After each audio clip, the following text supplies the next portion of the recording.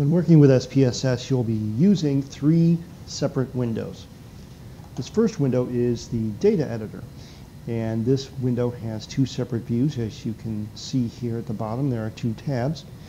The data view in this window contains all of the raw data that has been entered into this file.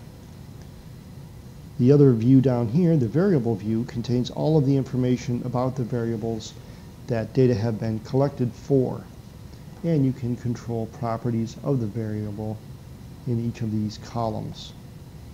The second window is the output window, and this window will contain all of the results of any analysis or function carried out in SPSS.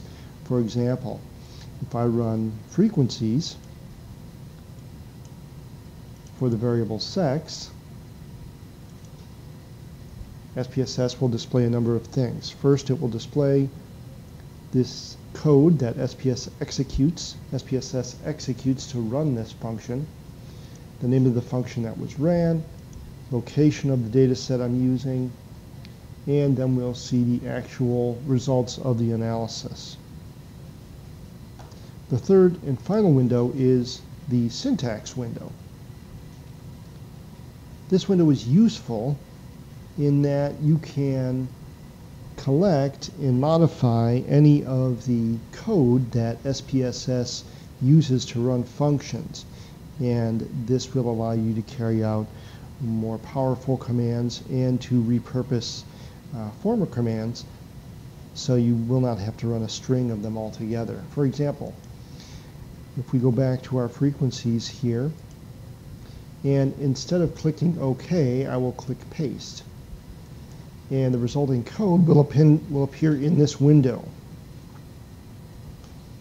And I can select this code and choose this button to run the selection, and I'll be taken back to the output window, and now I will see the same thing I saw up here, just executed through syntax.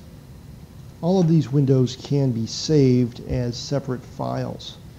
For example, if I wanted to save this output window, it would be saved with this SPV extension for a viewer file. If I wanted to save the syntax window, this would be saved with the SPS extension to represent syntax. And finally, the data file is saved as a .sav file. So those are the three basic windows and file types that you'll be working with when you use SPSS.